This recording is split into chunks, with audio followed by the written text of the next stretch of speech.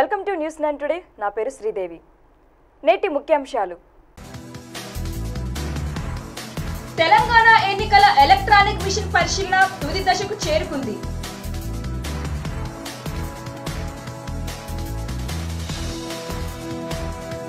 రేవంత్ రెడ్డి నేడు ఐటీ అధికారుల ముందు హాజరు.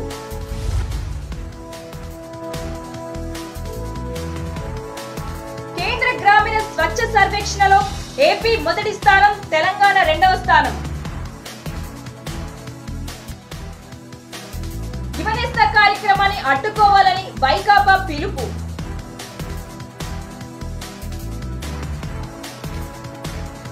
ఏపీలో తెలుగుదేశం పార్టీని అధికారంలోకి రాకుండా అడ్డుకుంటా అంటున్న పవన్.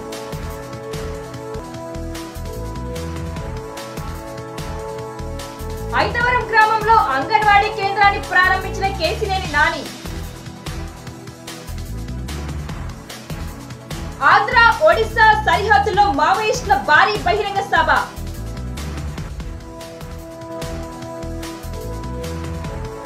రోడ్డు ప్రమాదంలో గీతం అధినేత మూర్తి మృతి.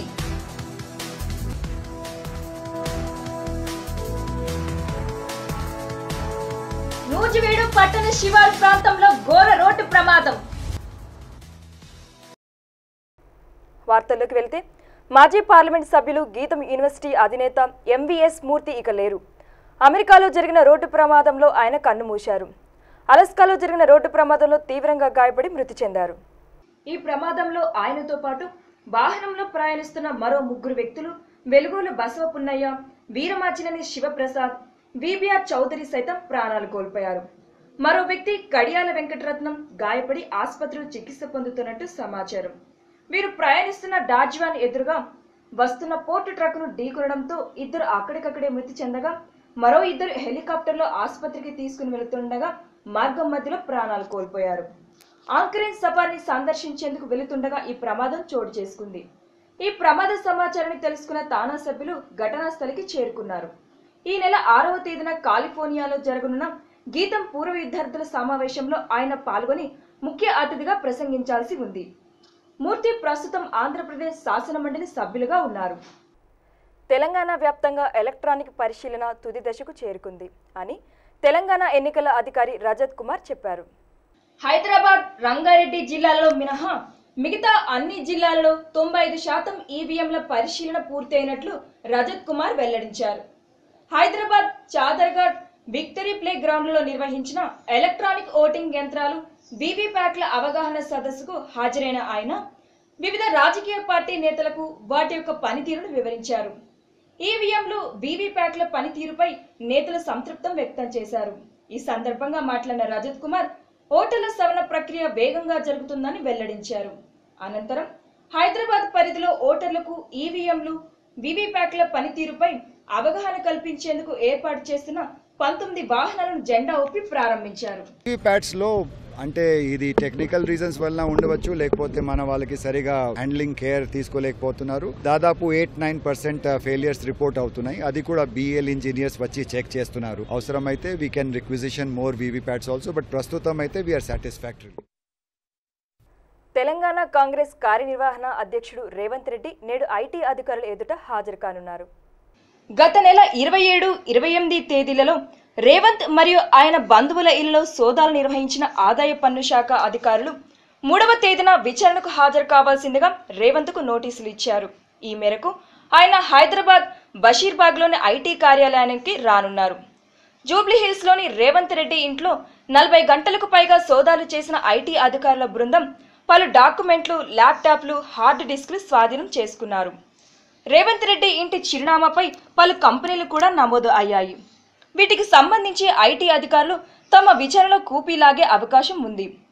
ఓటుకు నోటు కేసుకు సంబంధించి 50 లక్షల రూపాయలపై ఐటీ అధికారులు ప్రధానంగా దృష్టి సారించారు. ఈ డబ్బు ఎక్కడి నుంచి వచ్చిందనే కోణంలో రేవంత్ రెడ్డిని ప్రశ్నించే అవకాశం ఉంది. ఇప్పటికే రేవంత్ సోదరుడు కొండల్ రెడ్డి, మామ పద్మారెడ్డి, మిత్రుడు ఉదయ్ సింగ్, సెబాస్టియన్లు ఐటీ అధికారులు ప్రశ్నించారు. వాళ్ళ నుంచి రాబట్టిన సమాచారాన్ని బట్టి రేవంత్ను పలు ప్రశ్నలు అడిగే అవకాశం ఉంది. ముఖ్యమంత్రి యువనేస్తాన్ని అడ్డుకోవడం అంటే ఆంధ్రప్రదేశ్ నిరుద్యోగులను అడ్డుకోవడం అంటూ మంత్రులు విమర్శించారు. రాష్ట్ర ప్రభుత్వం అత్యంత ప్రతిష్టాత్మకంగా ప్రవేశపెట్టిన ముఖ్యమంత్రి యువనేస్తం కార్యక్రమం విజయవంతం కావడం చూసి తట్టుకోలేక ప్రతిపక్ష నేత జగన్మోహన్ రెడ్డి అతని పార్టీ నేతలు అసత్య ప్రచారాలు చేస్తూ ఆందోళనకు దిగుతున్నారని ఆగ్రహం వ్యక్తం చేశారు. నిరుద్యోగ యువతకు ఆశాదీపంగా ఉండే యువనేస్త కార్యక్రమాన్ని అడ్డుకోవాలని వైకాపా పిలుపునివ్వడం సరికాదని అన్నారు. కేంద్రం నిర్వహించిన 2018లో గ్రామీణ స్వచ్ఛ సర్వేక్షణలో దక్షిణాది రాష్ట్రంలో ఆంధ్రప్రదేశ్ రాష్ట్రం మొదటి స్థానం, తెలంగాణ రాష్ట్రం 2వ స్థానం కైవసం చేసుకుంది. దేశవ్యాప్తంగా చూసుకుంటే ఆంధ్రప్రదేశ్ 6వ స్థానంలోను, తెలంగాణ 8వ స్థానంలోను నిలిచింది. గాంధీ జయంతిని పురస్కరించుకుని జరిగిన కార్యక్రమంలో కేంద్ర పారిశుద్ధ శాఖ మంత్రి ఉమాభారతి ర్యాంకులు ప్రకటించి అవార్డులు అందజేశారు. గ్రామీణ ప్రాంతంలో పారిశుద్ధం మెరుగుపరిచే ఉద్దేశంతో దేశవ్యాప్తంగా ఉన్న 685 జిల్లాలలో ఆగస్టు 1 నుంచి 31వ తేదీ మధ్య సర్వే చేపట్టారు. మొత్తం 1.5 కోట్ల మంది నుంచి వివిధ మార్గాల్లో అభిప్రాయాలు స్వీకరించారు. 30,000 మరుగుదొడ్లను ప్రత్యక్షంగా పరిశీలించి పారిశుద్ధ్యాన్ని అంచనా వేశారు. స్వచ్ఛ సర్వేక్షణలో ఆంధ్రప్రదేశ్ 82.57% మార్కులు సాధించింది. హర్యానా, గుజరాత్ మొదటి 2 స్థానాలలో ఉన్నాయి.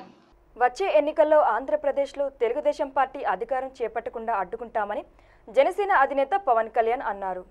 పశ్చిమ గోదావరి జిల్లా జంగారెడ్డిగూడెంలో నిర్వహించిన ప్రజా పోరాట యాత్రలో పాల్గొన్న పవన్ కళ్యాణ్ తెలుగుదేశం ప్రభుత్వంపై తీవ్ర స్థాయిలో మండిపడ్డారు.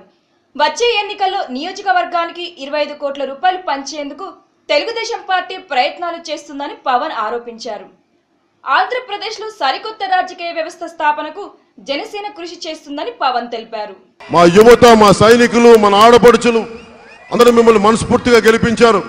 అలాంటిది మీరు కూడా వాళ్ళతో చేరి మా జన సైనికుల మీద కేసులు పెట్టించి ఫ్లెక్సీలు పెట్టకూడదు అలా బెదిరిస్తే ఎవరికి చెప్పుకుంటాం?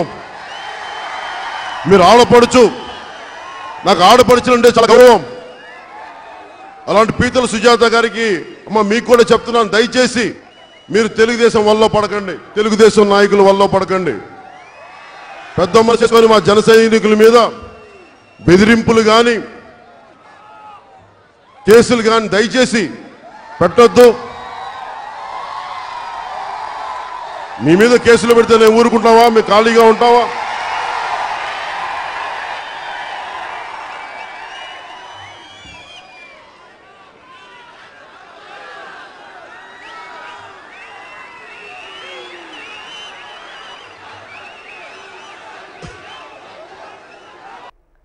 ఆంధ్ర, ఒడిశా సరిహద్దులలో మావోయిస్టులు భారీ బహిరంగ సభను నిర్వహించారు. ఈ సభకు కటాఫ్ ఏరియాలో పెద్ద ఎత్తున గిరిజనులు హాజరయ్యారు. ఈ కార్యక్రమంలో మావోయిస్టు అగ్రనేతలు హాజరయ్యారు. బలిమెల జలాశయంపై నిర్మించిన గురుప్రియ వంతెన వల్ల ప్రజలకు ఎటువంటి ఉపయోగం లేదని, పెట్టుబడిదారులకు పారిశ్రామిక అవసరాల కోసం ఈ జలాశయం నిర్మించారని, ఈ జలాశయం దిగిన వందలాది ఎకరాలు సారవంతమైన భూములను గిరిజనులు సాగు చేస్తున్నారని, అయితే జలాశయం నీటి మట్టాలు పెరుగుతుండటంతో పంటలు ముప్పునకు గురవుతున్నాయని మావోయిస్టులు ఆరోపించారు. అదేవిధంగా ఆదివాసీ ప్రజల వినాశనం కోసమే గురుప్రియ వంతెన నిర్మించారని, పంటలు దెబ్బతింటున్నాయని, వంతెన వద్ద పోలీసులు బలగాలను ఏర్పాటు చేసి వచ్చిపోయే గిరిజనులకు ఇబ్బందులు పెడుతున్నారని మావోయిస్టులు ఆరోపించారు. ఈ బహిరంగ సభకు కటాఫ్ ఏరియాలోని 7 పంచాయతీలకు చెందిన గిరిజనులు హాజరయ్యారు.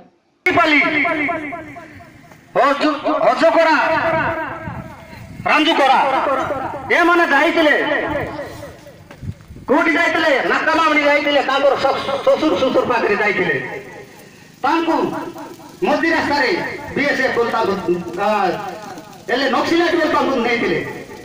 కృష్ణా జిల్లా నందిగామలో ఎంపీ కేసీనేని నాని పర్యటిస్తూ మండలంలోని ఐతవరం గ్రామంలో అంగన్వాడీ నూతన భవనాన్ని ప్రారంభించారు. అలాగే నందిగామలో టెలిమెడిసిన్ సెంటర్ను ప్రారంభించారు. అనంతరం ఎంపీ కేసీనేని నాని మీడియాతో మాట్లాడుతూ ఇలా అన్నారు.